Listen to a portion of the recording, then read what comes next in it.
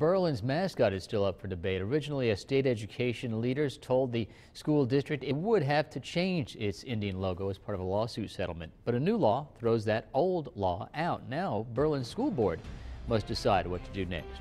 Fox 11's Alex Rinaldo has balanced coverage. The Berlin School District was prepared to change its Indian logo of about 75 years by July 1st of this year. That was under a ruling from the Department of Public Instruction.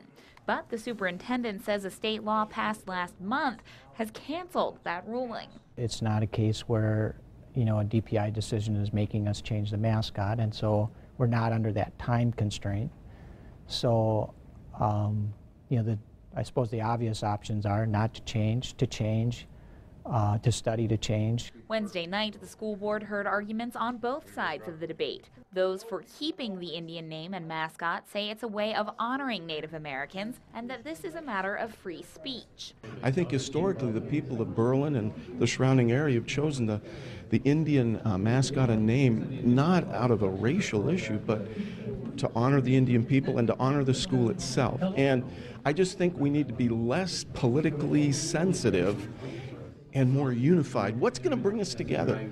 But those for changing the mascot say whether intended or not, the Indian logo has negative and racist implications. And there's a lot of research out there that shows that it has a negative impact on American Indian students, and that there's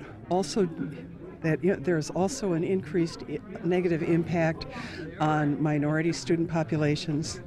And we're really teaching all of our children how to stereotype along racial lines. The superintendent says it could cost the district upwards of $10,000 to change the mascot. He says so far the district has made minor changes like buying new sports uniforms without the traditional Indian logo. In Berlin, Alex Rinaldo, Fox 11 News.